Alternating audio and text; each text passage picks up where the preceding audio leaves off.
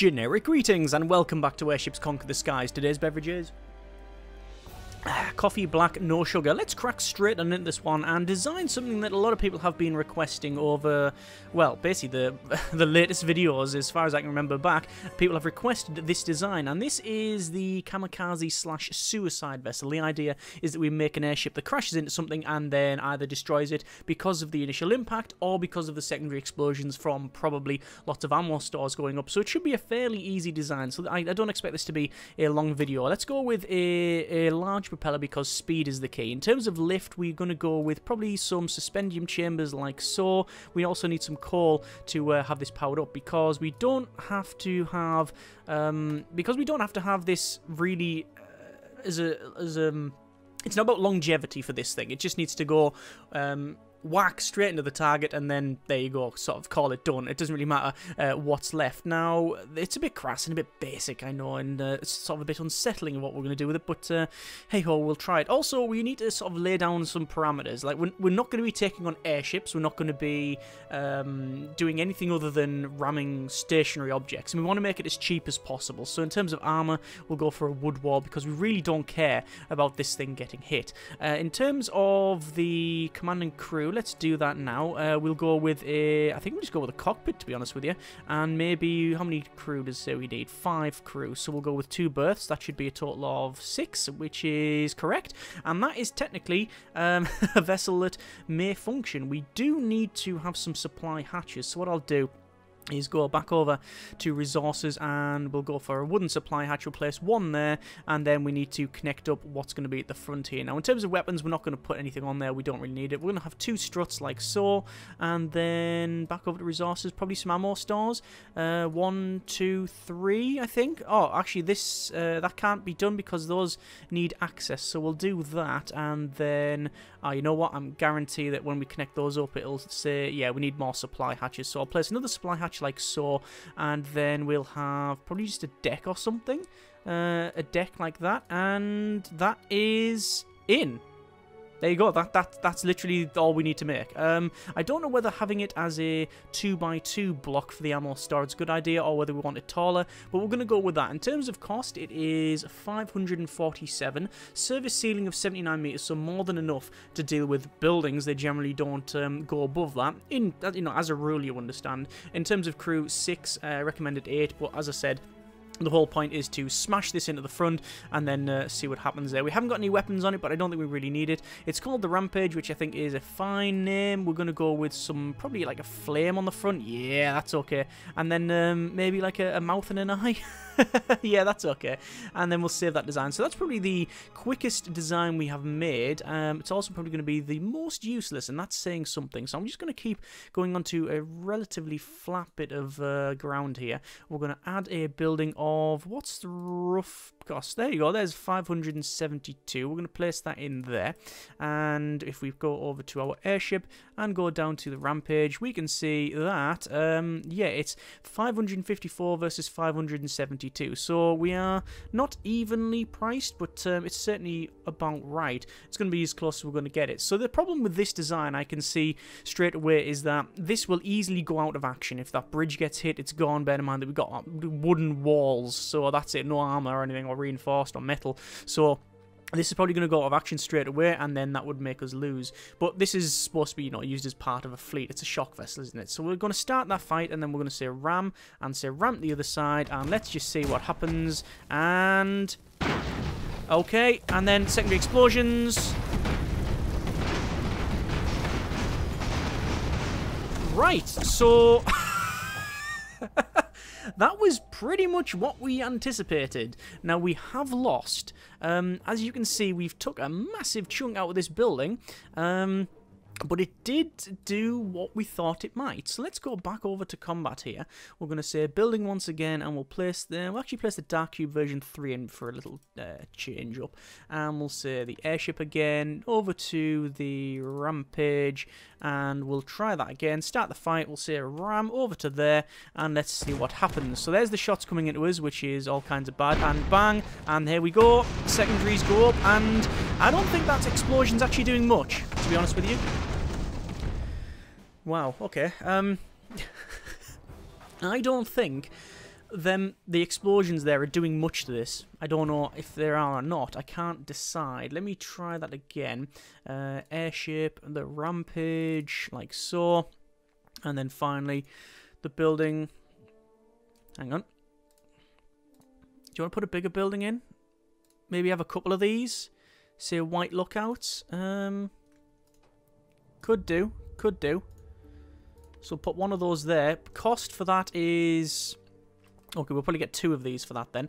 So we'll say airship, rampage. We're going to put 3 of them in just because we can. We'll sort of trail them in. So we are overpointed, but not by, you know, like a silly amount. And we have 2 options. We either chop it at the bottom like a tree and it'll topple itself, or we take the top out first. I'm of the opinion that we should smash into the top, simply because that will take out most of their weapons. So we'll start the fight. That one will say ram to there. We're only going to put them in one at a time. We're taking hits, and there's the initial, which is, well, yeah, there you go. It's it's taken out one of our things, but it has managed to do a fairly decent amount of damage to it. It's lost all but the rifles at the front. There's another hit there. You notice, however, that what's happening is... oh, good grief. You notice that what's happening is that when we ram with this, it doesn't actually explode. If it gets destroyed by that way, that means... it doesn't actually blow up. I'll show you what I mean. If I go ram to there, it's probably not going to explode. Is it going to explode? See, it just destroys it. And yeah, there we go. It's because we take damage, then it blows up. You can see the explosions there are... Yeah, you know what? That's doing some damage, right? We can see it's doing damage. But there's something to be thought on here. Let's go to Airship Editor, open that design. We're going to open up the rampage. We're just going to get rid of all of that. All that can go. And then what I'm going to do is go to weapons and to where is it? The spiked ram. And there you go. Let's just try that. So save design. We'll rename it, obviously. It's currently the rampage. We're going to call it the ram underscore page. No, that would be silly. We'll call it the troll. Why not? And we'll save the design like that. So this is a lot cheaper. Will it work? I have no idea. We're going to find out. Airship. The troll. And we'll place it there. I'm going to place a couple of them in. Building. We'll place in the same one, because why not? And we'll actually be able to get some more. We've got a couple more trolls in. One there. And okay, so we'll do that. So we're overpointed it once again, but not that it matters too much. I'm going to place that near the top. I'm going to start the fight. That one is immediately going to ram to the other side. And let's see if we do the same amount of damage. And crunch. Okay, that happened. That did sort of work. Oh, hang on. We are on fire now. That's not good. We'll say that one ram to there.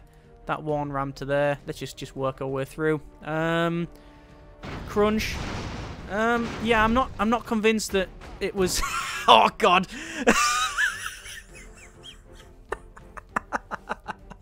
Oh, that couldn't have gone any worse if we tried.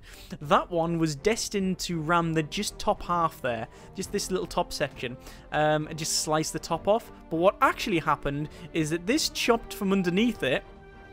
Because of that, this dropped by a couple of blocks, and that one sailed straight over the top, and the flak managed to take out everything. Oh, good grief. Okay, so we'll have to have this one. We'll just say ram to there. It's going to ram our own vessel, but it doesn't matter. It's because that's going to push it forward anyway, and I'm very sorry about this, old chap. And yeah, that was a surprise. We're going to back up, and what we'll probably do is we'll say ram to there. I don't know whether we are causing more damage because of the ram or not. I really can't decide. And oh, that was a bit pathetic, wasn't it? It slowly went there. Oh, it's because the engine got taken out. Okay, maybe there is something to be said there. Let's just open Airship Editor once again. We're going to open up the troll, and we're going to get rid of that ram. And instead, all I'm going to do is place some struts right up like so, and then like that, and like that, and then we're going to save that. We'll just save it as... oh, sorry, save the design. Save, yes, and then leave combat. It's a snow day today. I don't know why we're putting it on snow, but we are. So we'll open up the troll once again. And this is just obviously a big flat surface there. And building, we'll have the white lookout. Place it there. We do need some more of these. Airship. Troll. Okay, so again, once again, overpointed, but it shouldn't matter too much. That one will say ram to there. And let's see if it's just straight up hitting it with a brute force works.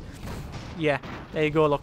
So we have managed to do pretty much the same amount of damage. So you can just get away with just ramming it with just a flat surface.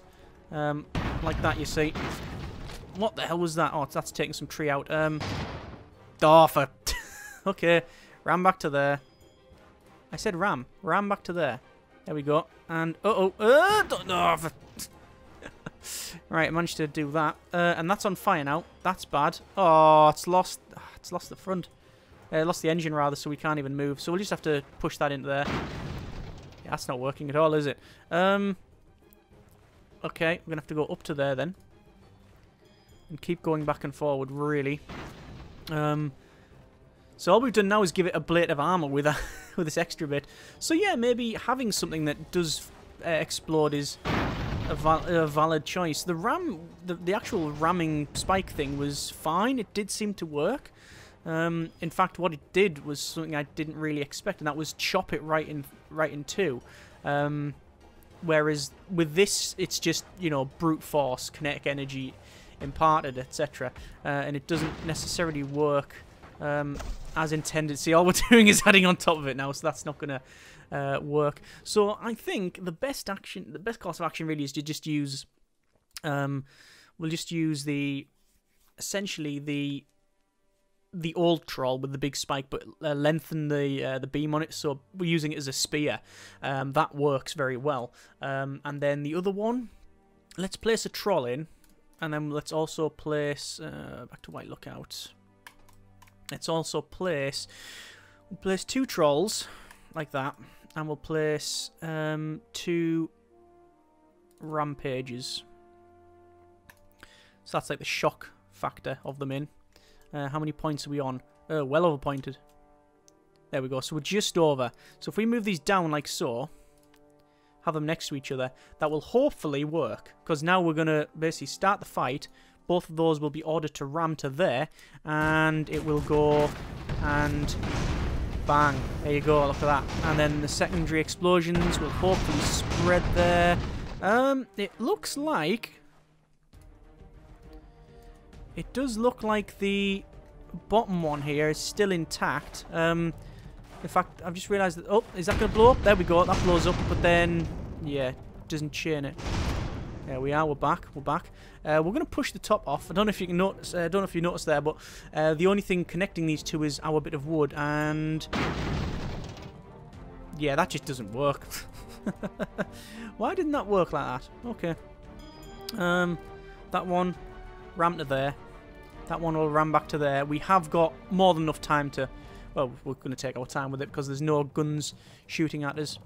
So, yeah, in terms of overall effectiveness, this one is probably the...